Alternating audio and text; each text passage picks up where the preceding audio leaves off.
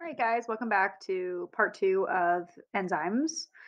In this part, we're going to talk about some factors that affect enzymes and make them either turn off or not function or turn on and activate.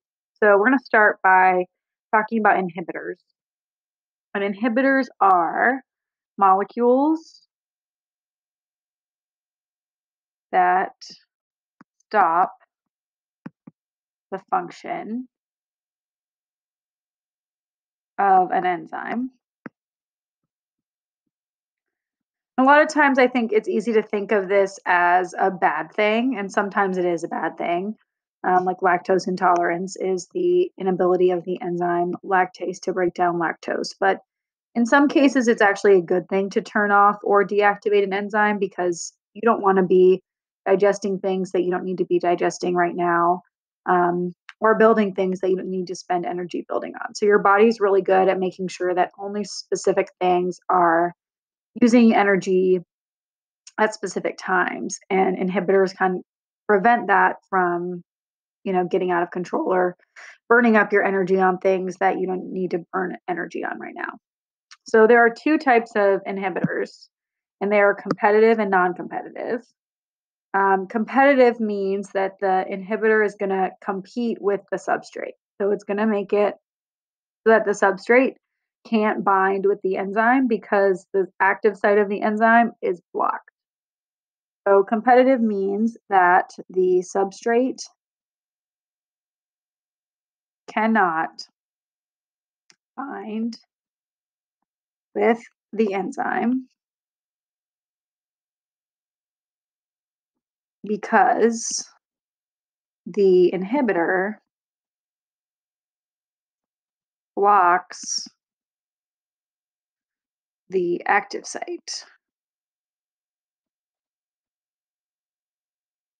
That's one way that the enzyme can be turned off.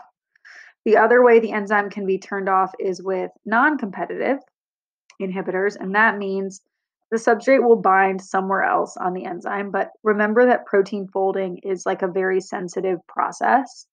So if you attach something else to the protein, it will alter the shape because of the different chemical attractions between the different atoms.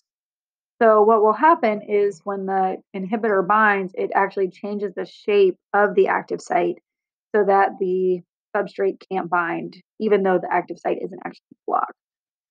So if I'm going to put this in words, it would be that the substrate cannot bind with the enzyme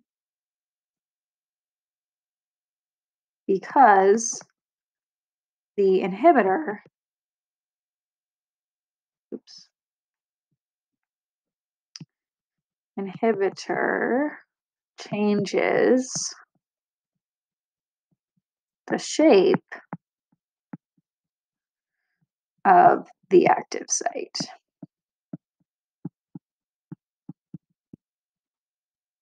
So either way, the enzyme is going to be turned off and not going to be able to modify the substrate. So in the picture, these green molecules are the inhibitors. This one would be competitive on the top. Keep writing B's where there should be H's. Inhibitor. And same thing here. This is the inhibitor. So on the bottom, it's altering the shape. And on the top, it's literally blocking. Okay, so on the flip side of that, there are things that can help the enzyme turn on or be stabilized so that it continues to do its job. And those are things called cofactors. So cofactors are molecules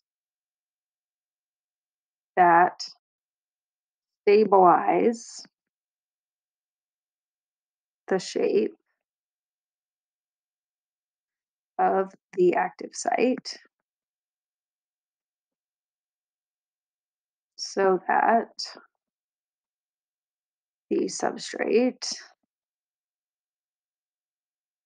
can bind.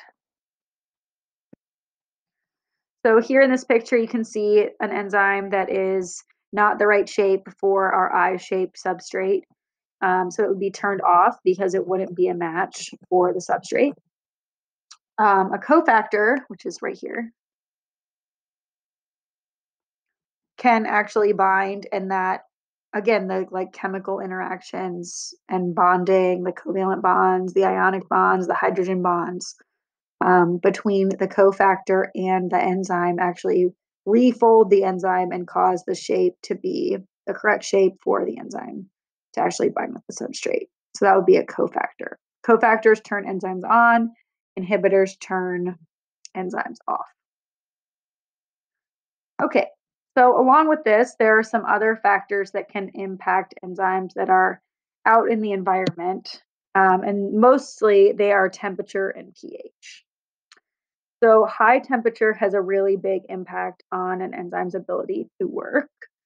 And basically, what happens is high temperatures, let's zoom in, temps cause proteins, tertiary structure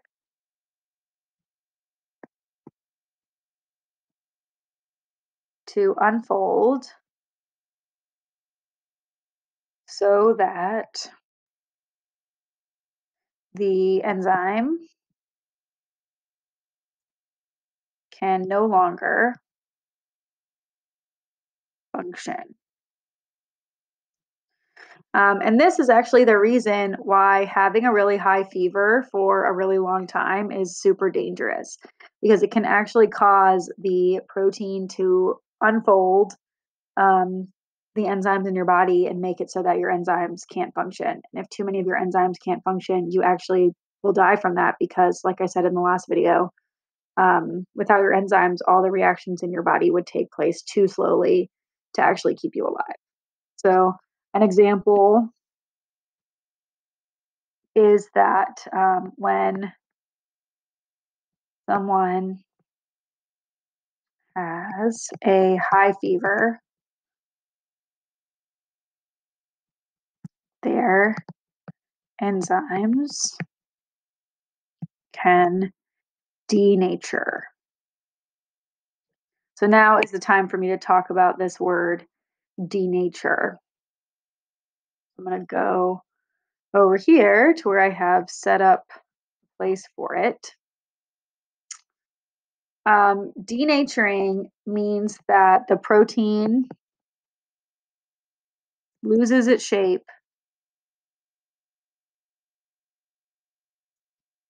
completely and therefore cannot function. Now, if a protein denatures, if an enzyme denatures, it can sometimes go back, renature into the correct shape, and then it will start to work again. But if you have a high fever for a super long time and your protein starts to denature, it might be too late once they start to renature um, because your fever would have to drop. So there you go on that. So denaturing is a bad thing because it's not like an inhibitor where you're just turning off the enzyme. It's like you're turning off the enzyme forever and you like maybe didn't mean to. So it's bad news. Okay, so low temperatures, on the other hand, do not denature enzymes, but they do just cause reactions to move a lot slower. So a low temperature will cause reaction rate to greatly decrease, which means the enzyme isn't functioning as well, um, and less substrate is getting broken down or built up. So low temperatures aren't great either. The other thing that really can affect proteins and enzymes is pH, and pH is a measure of how acidic or basic um, something is. So typically, we say that acids are worse for proteins. So acids are low pHs, which is from a pH of 0 to a pH of like 6.99 forever. 7 is neutral. So that's your your acidic solutions. The closer you get to zero, the more acidic you become. So your stomach pH is about 2, super, super acidic, and your blood is about 7, so very neutral.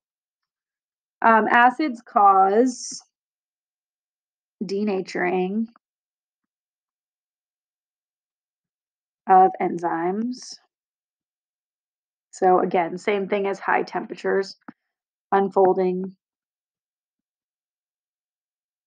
and loss of function. Bases, on the other hand, are high pHs. So they are from 7.1, 7.01 really, to 14. And again, the closer you are to 7, the more neutral you are. So those would be weaker bases. And as you get to 14, those are things like drain cleaner and bleach.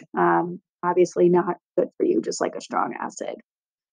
So bases do not typically cause denaturing, but they do like reduce the fun. So I'll say strong bases can reduce enzymes function, but do not have as big of an impact as acids. And there you go. So temperature and pH have really big effects on enzymes. When we think about this, a lot of times we'll use a graph to demonstrate kind of where the enzyme works best. This is the last thing for this, but different enzymes have different optimal or optimum, either one, conditions. Optimal means best. So the optimal conditions are I'm going to zoom into this. Optimal conditions are the temperatures and slash or pHs where the enzyme functions the fastest. Because that's the goal for an enzyme, is to break down things or build things up as fast as possible. So you want them to be working at a super fast rate. Now, this very much will depend on the enzyme and where it's meant to work. So enzymes that are meant to work in your stomach will actually work pretty well in a super acidic environment. Enzymes that are in heat-loving bacteria that live under the ocean by hydrothermal vents are going to be built to work at really high temperatures. So even though in the last section of this video I said that high temperatures and low pHs or acids are bad for enzymes, it's kind of like there are exceptions, which are organisms or body parts that are meant to function in those sort of extreme conditions. The enzyme will work there because it's where it's meant to work. So keep that in mind. To find the optimal or optimum conditions of an enzyme, you can use a graph that looks like this. And usually what you will have is the enzyme function or reaction rate over here on your y-axis. And you'll have either pH or temperature on your x-axis. And then what this shows is that as pH or temperature decreases, the enzyme function also decreases because it's working at a much slower rate. And as it increases, the enzyme is working again at a much slower rate. And so that's not good either. So if you're trying to find the optimal conditions, you look at the highest point of the graph because that's where the reaction rate or enzyme function is the highest. So in this case, you would choose this peak of the graph, and then you would look down at the x-axis, and this temperature or pH, which is a mystery number because this graph is just a demonstration, would be your optimum temperature or your optimum pH. For humans, it's usually going to be body temperature is the optimal, and the pH is usually going to be about neutral unless it's a stomach acid um, enzyme like pepsin works in your stomach. So I'm just going to say here that this is peak. I'm going to zoom in again of the graph is the optimum for the enzyme.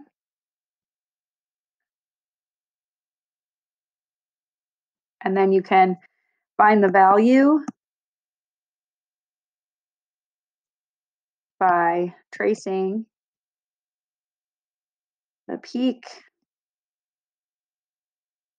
down to the x-axis, and that will give you the value of the temperature or pH that is the optimum condition. So the optimum would not be like whatever the number is on the y-axis. It would be what's on the x, the horizontal axis. And there you go. So that is enzymes and factors that affect them and how to find the optimum of an enzyme. Thanks for watching.